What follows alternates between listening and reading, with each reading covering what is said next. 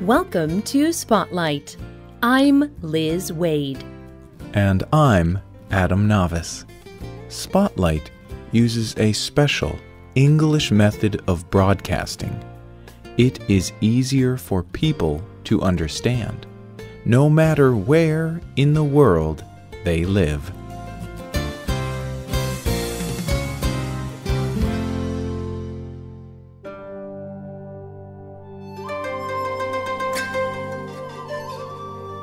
A man jumps across a broken bridge.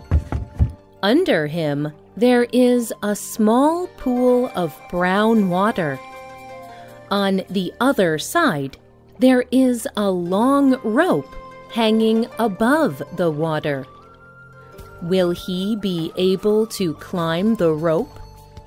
Nearby, a crowd cheers him on.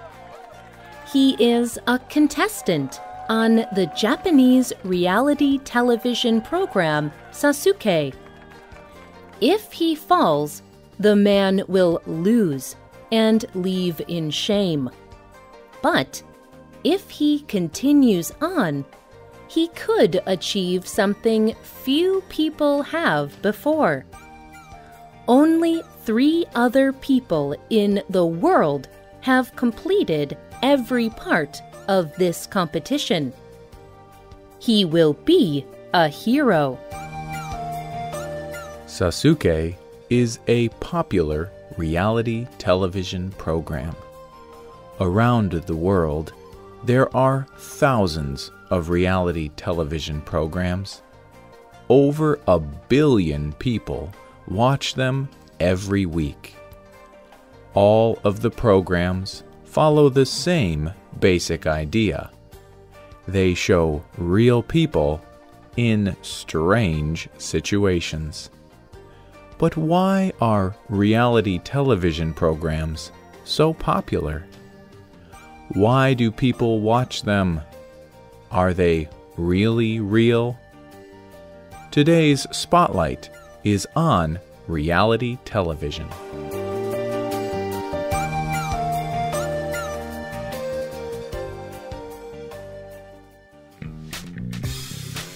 There are many different kinds of reality television programs. Some reality television programs follow wealthy women through their strange lives. Some show people competing to cook the best food. Some try to make a man and woman fall in love. Others show people in situations that are not usually found in real life. Big Brother is a reality television program from the Netherlands. In it, people watch what happens when a group of strangers live together. The people have never met before. But for the program, they live together for 3 months. And they cannot leave the house. Many other countries have their own version of the program Big Brother. The program follows the same general rules in every place. But parts of it change to make it better for one culture or another. But not all reality programs are meaningful in every country. National Firewood Night was a program produced in Norway. It was about cutting, storing, and drying wood. The program was 12 hours long. Almost 20% of Norway's population watched the program. In other countries, people may not be very interested in how to cut wood. But Norway is a very cold place, and many people burn wood to heat their homes. The program was about the importance and meaning of making wood fires in Norway, a country of woodcutters. Derek Miller is an author who lives in Norway. In an interview with the New York Times, he said, "The sense of creating warmth to share ideas, to share food, to share silence, is a very big part of what it is to be Norwegian."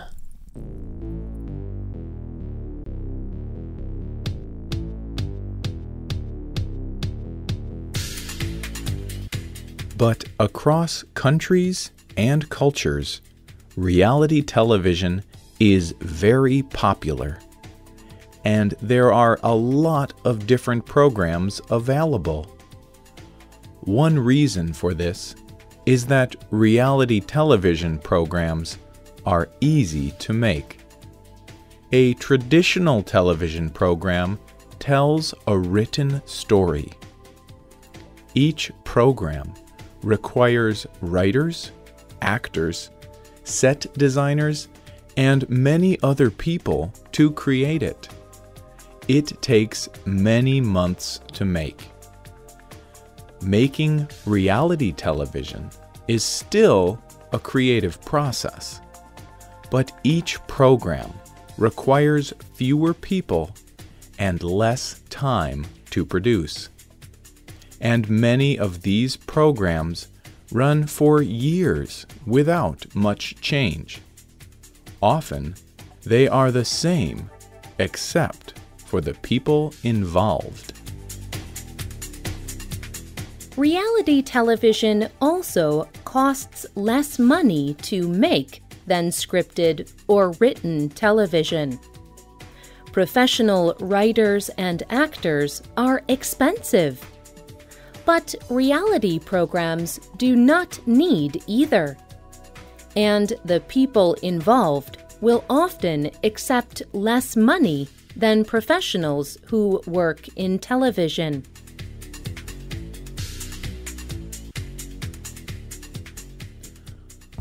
But the people on reality television are often a big reason why people watch programs. These people are not acting out a part. They are regular, normal people. They are just being themselves. But reality programs often put people in strange situations. Sometimes these situations change the way people act.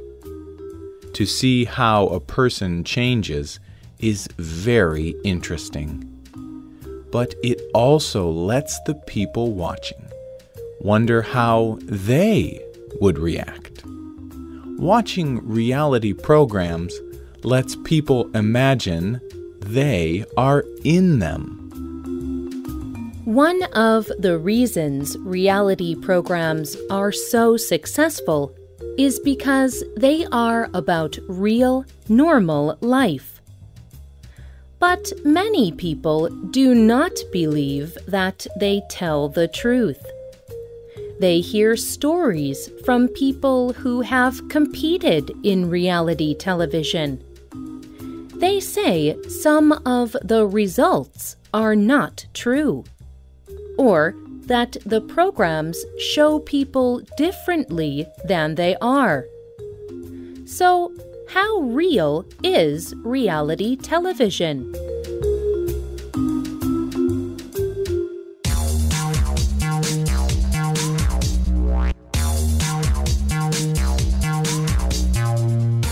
Troy DeVold is an editor and producer for many reality programs.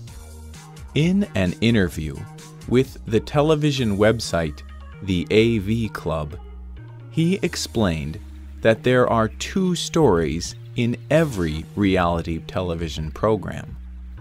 The first is the simple idea that the program is based on. A good example is a cooking show where 10 people compete to start their own business. The second is the story of what happens to those people.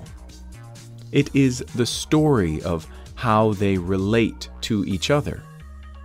For this second story, producers need a lot of film footage. They film for many months. The producers then decide what will be on television. This means that they can choose how to show what happened. De Vold says, like with any news story, it is about choosing what film to use. You choose what to throw away. You also choose what events to change. Timing of when things happen is a big thing in reality TV. Over 4 months, you are trying to find 6 or 8 scenes that relate to each other. You make a program out of that. The word real may not be the best way to describe reality television. But for many people who watch reality programs, how truly real they are does not matter. These programs are just good television. Lynette Rice is a reporter for the magazine Entertainment Weekly. She says, reality programs remain more popular than ever because no one makes anything better.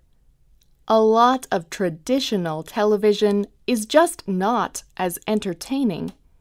No one has created a program that makes me laugh harder than I do at The Bachelor.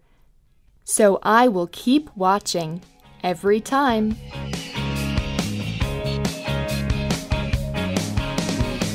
Are there reality television programs in your country? What programs do you like to watch? Tell us what you think.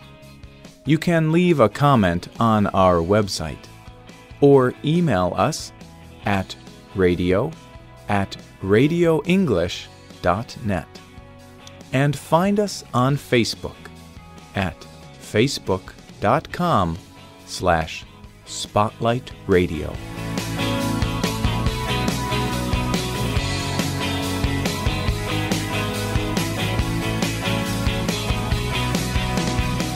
The writer of this program was Dan Chrisman. The producer was Bruce Gulland.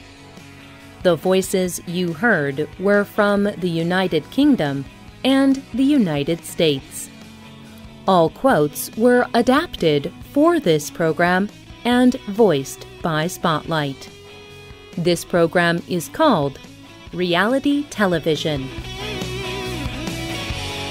You can also get our programs delivered directly to your Android or Apple device through our free official Spotlight English app. We hope you can join us again for the next Spotlight program. Goodbye.